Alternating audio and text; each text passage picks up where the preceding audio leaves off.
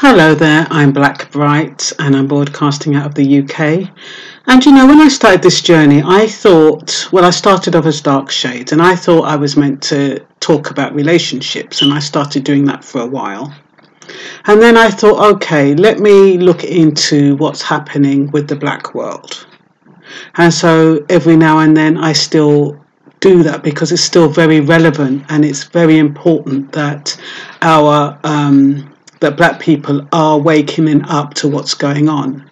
But now I kind of feel as though I'm here to kind of support anyone who's being disadvantaged, regardless of the race and colour. And that's why I'm just going to go with whatever topic I feel is appropriate. Yes, I know there's needs all over the place, and I get plenty of emails for which I'm grateful, asking me to talk on various subjects. There are some subjects that are a bit repetitive, and if I don't have solutions, I just don't see no point in regurgitating the same information, the same negative information over and over again.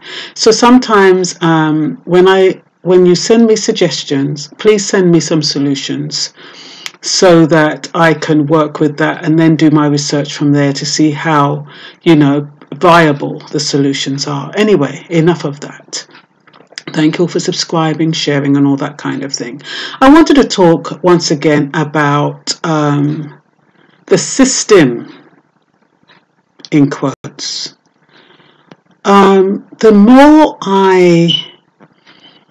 they say when the student is ready, the teacher appears. And a few months ago, I did a video talking about the EU leaving, the UK wanting to leave the EU so we wouldn't have any more human rights. And then I did a couple of videos, one recently on universal credit, one several months ago on universal credit, both more or less saying the same thing, but I was touching on what's happening, but not quite touching on it because I wasn't quite aware. I guess because I haven't claimed it. The nearest I've got to universal credit was when I was made redundant and I tried to claim the dole, and it was hell. So that's the nearest. So you have to be in it to know what people are experiencing. So this is really, first of all, for new people who are going to claim, and also for those who are claiming. The changes with the job seekers allowance and what it actually means, whether or not this is just another form of Big Brother. Now, first of all, I think last month, the Citizens Advice Bureau was given £4 million to work with claimants on the universal credit. So anybody who had problems with universal credit, they could go to the Citizens Advice Bureau and they would help them with the forms. Now, on the surface, it sounds like a very good idea. However, if the claimant didn't have all the forms that were required or necessary, it meant that the Citizens Advice Bureau would have to send them away, and then they would go off and get the documents, and whenever they had those documents ready, they would go back to the Citizens Advice Bureau. The Citizens Advice Bureau would then complete the forms and send them off. The only difference is that with the old system, your claim would start from the initial interview, the initial meeting. So that means you would get paid from the time you actually made the application. With the Citizens Advice Bureau, however, it's from the time that all of you have all of those papers. So if you've gone back 2, 3, 4 times, if it's taken you 3, 4, 5 months to get all those papers together, it's only when all those papers are together that you start getting the benefits. And even then, you still have to wait 6 weeks on top of all of that. So that means you are losing out on money. So that's the first thing. So you're dealing with people who are already struggling to have to go on the dole. You're already at a low ebb. Nobody wants to go on the dole these days. It is so humiliating and degrading. and they've made it worse. They make, the media talks about spongers. They talk about, people, what you call it, spongers. They say you're drug addicts. They call us all, call people who go on the dole all the names under the sun to make them feel uncomfortable, to make them feel unworthy, and to make them feel like failures. So that they're already going into that system feeling vulnerable and negative. And a lot of people who've never been on the dole before, they still believe that because they have been working all their lives, they have respect. They're a bit better than the other people who have been on the dole all their lives.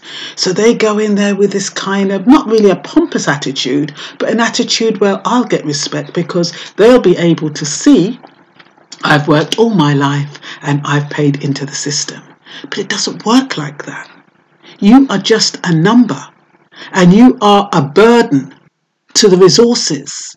You're a burden to society. That's how they see you when you walk through that door.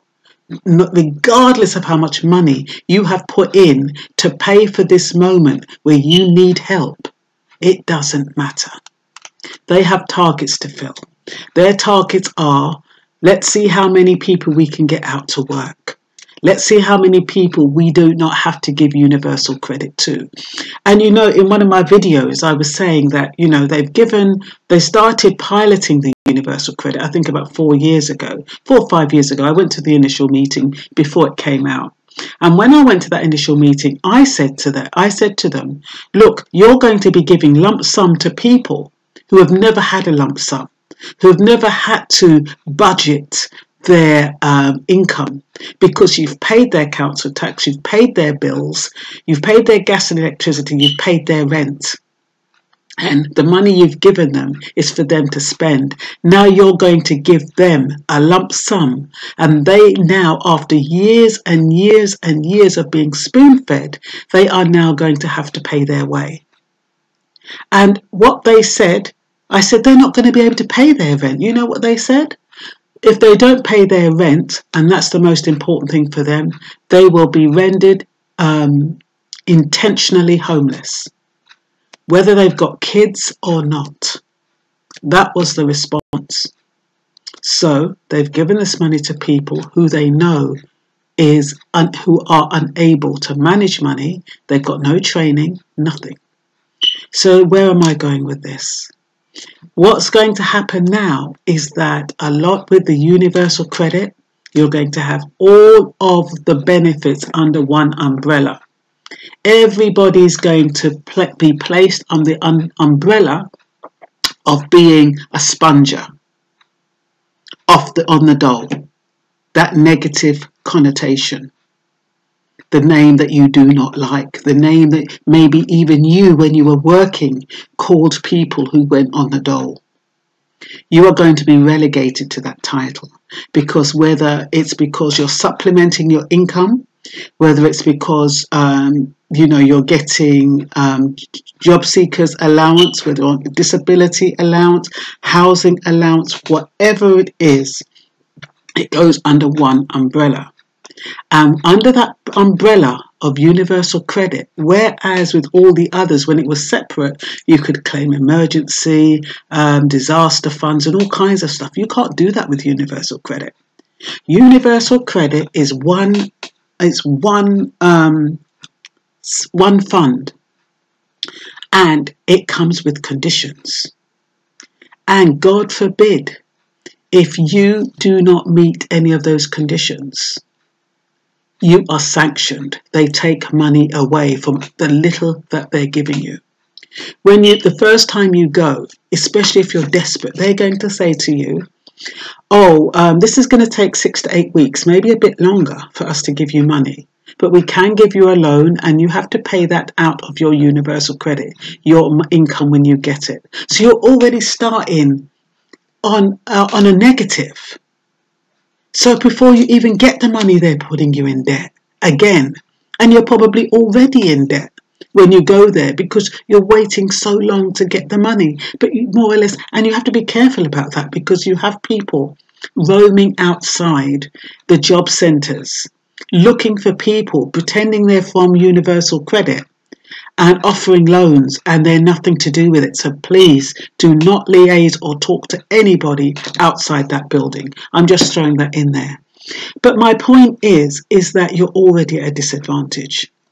And there's no longer a job seekers agreement anymore. They have something called a claimant commitment. And in that claimant commitment, you are committing to do certain things. And it's a bit like filling up one of those indefinite leave to remain forms. If they say bring 6 documents for 6 months, you have to bring 6 documents for 6 months. Similarly, if they say you have to look for work on Monday, Tuesday, Wednesday, Thursday and Friday, and even if on Monday you looked at 200 jobs and on Tuesday you only looked at 4 and you didn't look at any on Wednesday, and then you looked at 400 on Thursday, and then you looked at 75 on Friday, you've breached your agreement with them because you didn't look at any on Wednesday, and they can sanction you for that and they can take away your money. The only thing with when they sanction you, you can go to your local council and tell them, look, this is how much I've been stopped and I need help with my housing benefit, or I need help with my council tax, or whatever they can help you with. That's the only kind of saving grace. But God knows how long that's going to take. So when you if it is the first time you're going to the job seekers allowance, don't overcommit. Sometimes when you're going there, you feel desperate and they say, oh, can you do this? And they've got this little nice face on them. Then you remember, they're not on your side. They're not on your side. All they're out to do is get you through the door and get you out, get them off the books and pay you as little as possible. So when they're smiling with you or whatever they're doing, some of them look as miserable as sin. But if you've got a smiley one and she says, oh, so what are you prepared to do? For God's sake, don't say I'm prepared to do anything. For God's sake, don't tick everything. Don't sign anything too quickly. If they give you a document, say, listen, even though it's going to delay your income, say, I'm going to have to go away and read this and I'll bring it back. Because if you overcommit and you do not do everything in there and it's all little writing, it's like what we call small print. And if you haven't done anything, even one thing that you've committed to do, you've broken your commitment with regard to Universal Credit. They can sanction you and they can stop your money. They can stop elements of it. I don't know which elements they can stop. But the thing what's happening here is that, you know what else? You know, because they're saying they're trying to get people out to work, they're encouraging people to take zero-hour contracts. And the job seekers, so they can say, oh yeah, there's a lot of people back to work, because they're sending them out on 0-hour contracts. What's happening now is that you go into the job centre and you say, I can't get any work, I need to sign on, or whatever it is you do. They'll say to you, what kind of work do you do? And you'll say, okay, I'm a construction worker, I'm a mechanic, I'm a painter, I'm a carpenter, whatever it is. And then what they'll do is, they'll set you up on this electronic system. Nothing is in writing. You're not talking to anybody anymore. They'll set you up on this system. And on this system, it would tell them, and please don't give them access to your account, your universal job match account, whatever you do, don't give them any access to that, because then you will be sanctioned. But yeah, so what they do then is they say, okay, we've got a carpenter's job in Hertfordshire. They need somebody for 3 hours. And then we need somebody in Luton. They need somebody for 2 hours. We need somebody in Milton Keynes, and they need somebody for 5 hours tomorrow, and you're going all over the place. You're spending your fares. They don't compensate you for your fares, and if you refuse, it's going to show that you're unwilling to work. and yet you're going for 0 hours. They make it look as though, okay, they might ask you to stay on longer. You might get longer hours. They might even ask you, it might say 3 hours now, but if you work well, they might keep you longer. Or they send you on something that's supposed to be 25 hours, and when you got there and you've done about 5 hours or maybe 10 hours, they say, oh, we don't need you anymore, and they send you home. So there's no stability in those 0 hour contracts. And yet they've taken you off of the books in order to send you on that 0 hour contract. So you're no longer signed on. And then they're saying, oh, we'll supplement you whatever you don't get with universal credit. The thing is with that is that they've tied you in. You're beholden to them because they now govern every little income that you need. You need them, and you need to do what they say. You're like a bloody puppet. And everything is on the phone. You have to have a phone in order to do it. They can tell companies to call you and say they need somebody on this particular job on this particular day. And if you don't go, they'll sanction you so you don't get any money. There are so many people homeless and destitute because they didn't feel it was worth their while going to one place that's out of their remit or out of their area, only for a couple of hours, because what the job seeker or what the work representative or whatever you call them is saying is that you're not showing willingness to work. It's absolutely terrible, and this is the direction that universal credit is going. It's going to have a lot of people either destitute, homeless, whatever. You're not going to have enough income to pay for your basic needs. And the thing is that, they're holding you to ransom, because if you don't do what they say and what you've committed to do, maybe inadvertently or otherwise, because you didn't read it properly, you can be sanctioned and your money is stopped or reduced. And then you still have to pay that loan that they gave you when you first signed on. So, God forbid, I don't know where we're going. I don't know what's happening. Did I write any notes here that I might have forgotten? I did say you're selling your soul to get universal credit, and by all means try. Because it's another way of them, it's another way of them monitoring every single thing you do.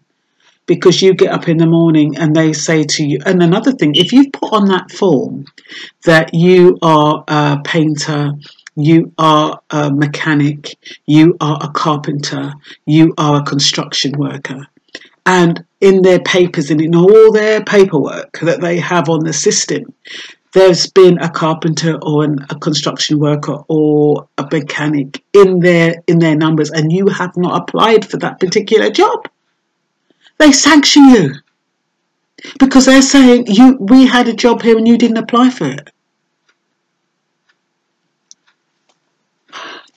I don't know what's happening. I do know what's happening. It's enslavement, regardless of the colour. It's the enslavement of the poor. You've put people who have put themselves, they haven't even put themselves in this position.